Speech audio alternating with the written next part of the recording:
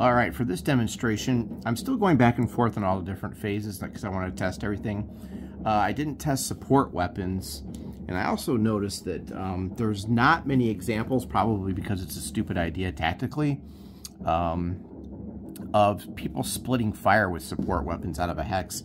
And I had a super crunchy question, which I kind of knew the answer to, but I wanted to check with people. So this is all one hex. I've split these units out so people could take a look here and see what I was trying to do, because I find it fascinating in this game that I think it's cool that you can split fire. So I'm sure that probably not a lot of people do it. But up here we've got, I finally got a Soviet leader. So we've moved to the steppes of Russia here with some wooden buildings instead of stone. We have Lieutenant Dremov here and some better Soviet, first-line Soviet unit here, and a medium machine gun, because what I want to do is I didn't test support weapons, so I'm just going to put this video out there and let people kind of nitpick at it. So yeah, it was definitely also a pretty busy weekend. I spent a lot of time updating my Instagram, doing some work on that page. I organized all of my shorts on the Instagram front page, so they have categories and things like that. So if you go over there and check it out, I'll put the info up at this part of the video. You'll see a lot of the updates on what I've been doing board game wise on there, and so that was fun. And then I had a few questions as far as some rules that, as we played our VASSAL game Friday night, a lot of things happened that I thought I had down, and then suddenly they popped into my head, and I was like, well, I'm not really sure about that. Let me look it up. Turns out we did do it right, but I was kind of surprised at the harshness of one of the rules was one of the rules is the leader lost task check, which I was shocked. So, for example, the leader lost task check, and then I had to go through and I was looking all over for examples in the book, and I couldn't believe that what I was reading. So if you read this, as you know, if when you get a result and you have to take a morale check, you check the leader first, and he can't use his morale bonus. So you'll say this unit gets shot and they fail, and they're going to have to take a morale check. You'll check the leader first here, right? And I was reading through the book. I'm like, okay, I know about that. He can't use his own leadership modifier on himself, so the leader will check. And there's a machine gun here. It's being crewed by these guys. So the leader will check, and what happened in our example on VASSAL was I failed this, so the leader broke. Then this unit made the check, so they were okay. And I was like, okay, cool. And then I kept reading the book, so he broke, and I did one of these numbers. Pardon the unpunched counter.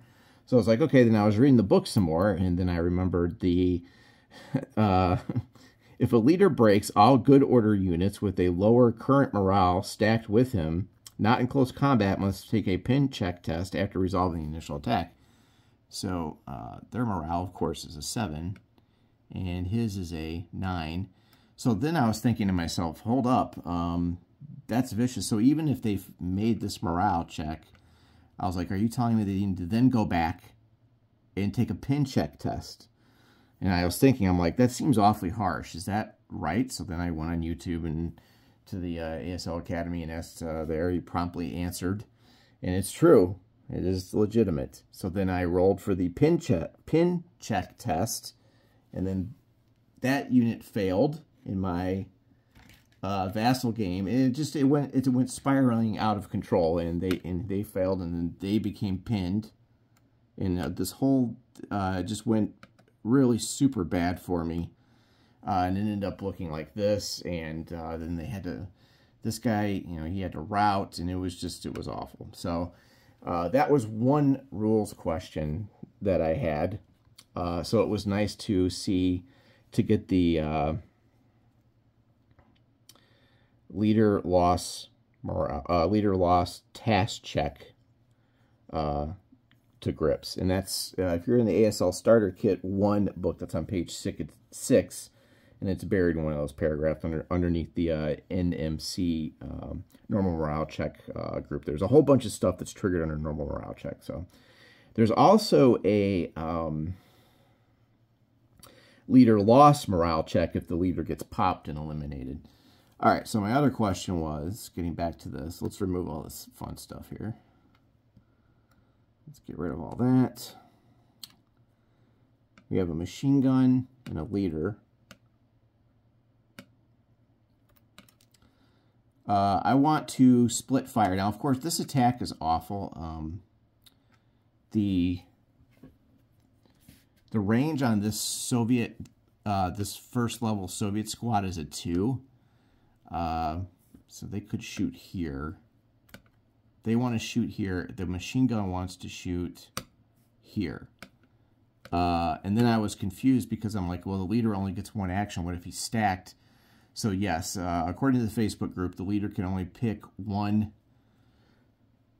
thing to direct. So I would probably have the leader direct this guy, this attack, and apply his modifier there. And then I was like, you know, how does that affect cower? Which I wasn't really sure. So that was my main question.